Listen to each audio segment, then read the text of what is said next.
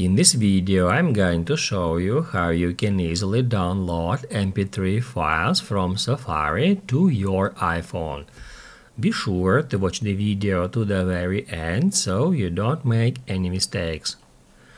Let's get started, guys. I'm gonna show you all the process from the beginning, and first off we need to open up Safari and then head over to some website where we can download some MP3 files.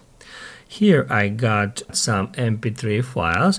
We just need to tap at that button, and then after a couple of seconds we'll be taken to kind of a Safari media player where we can play this MP3.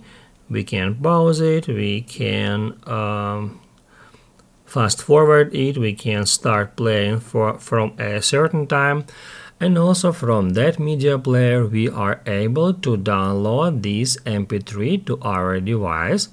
To do that, we need to tap right here, scroll down, and then select Save to Files.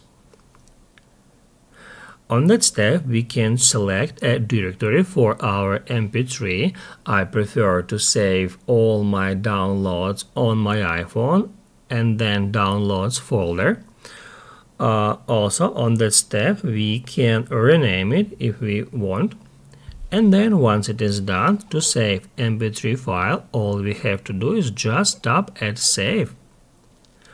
And then if we head over to our files and then to Downloads folder, we can easily find the MP3 file we have just downloaded. So guys, that's how you can easily download MP3 files to your iPhone. And if this video was helpful for you, don't forget to hit the like button.